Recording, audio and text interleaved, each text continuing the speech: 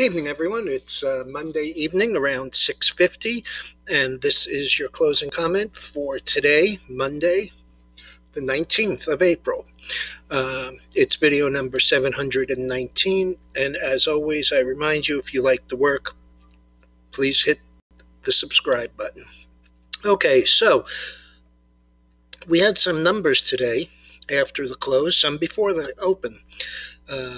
Before the open, we had a pretty nice beat by Harley-Davidson, HOG, and this morning the stock was up about $2. In point of fact, it ended up closing up almost $4, up $3.91 at $44.29, 9.7% gain. Coca-Cola also beat, but it's a mature company. Wasn't overwhelming, and the stock finished the day up 31 cents at $53.99, up 0.6%. And after the close, we had UAL and IBM. UAL was a loss and missed, and the stock, which was down $54.99, down 88 cents at the close, continued lower, and the last is $53.90, down $1.90, or 3.4%.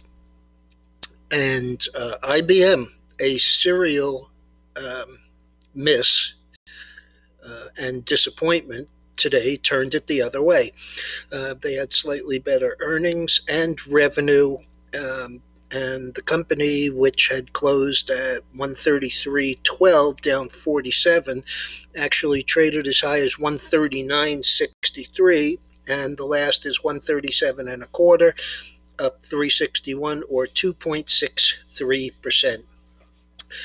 Peloton had that news about the child who was killed by one of their treadmills, and as it turns out, that child was only one of 39 reported cases. The stock was down about $8 or $10, got a little cheaper during the day, but came back and closed the day 108, down 802, or 7%. Tesla also with a problem, serious crash that seems nobody was driving. Although the stock was down to 700, down 40 in the morning, it actually finished down only 26.45, or 3.6%, on a day where the market was weak to begin with. ARKK was down almost $4, 120.44, down 3.94, in sympathy with the rest of technology. That's Kathy Wood's ARK Management's Innovation Fund. And last but not least, we had ALTRIA, the old Philip Morris, whose symbol, by the way, is still MO, down pretty hard on the fact that the government came out and said that they may lower the amount allowable of nicotine. The stock closed 47.95, and that was down 4.35, or 8.3%. Dow was down 123 and change, 0.3%, not so bad. NASDAQ was down 137.58, still under 1%. S&P down 22.21, and that's coming off a new all-time high, so nothing really to complain about there. The weakest of the indexes was, again, the small caps, with the Russell 2000 closing down $30.67, 1.36%, and the Dow Jones Transports down 120, or 0.8%. Advanced declines on the NYSE were roughly 2-to-1 down. On the NASDAQ, 2.2-to-1 down. Volume was about unchanged at 4.3 billion, same as Friday. And as far as groups went, real estate was the only one up. Information technology and consumer discretionary both down. And Apple was one of the few higher tech stocks today, and that's on the basis of the fact that they have an event tomorrow.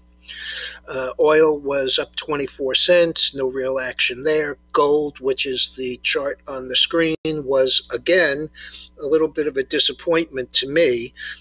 It did have a higher low and a higher high, but it closed pretty darn close to the low and down $9.60. We would really expect to see it hold. We'd really need to hold this 1755, 1760, and would have to move through today's high, which was 1790, in order to challenge this 18 to 1820 area.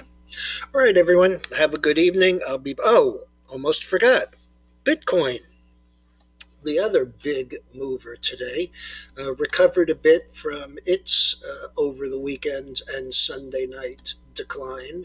It's about unchanged right now, but it got as low as 54,450 during the day today. But when you look at it in this context, you see it is not unusual for it to have these kind of pullbacks. This is a nice uptrend line. We didn't break it today. This orange line is the 50-day moving average. We didn't break that today.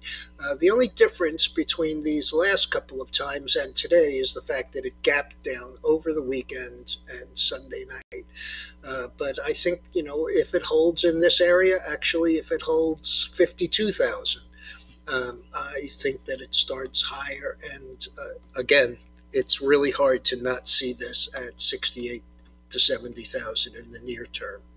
All right, everyone, if you like the work, don't forget to hit the subscribe button. It doesn't cost you anything, but it helps support us. And I'll be back in the morning.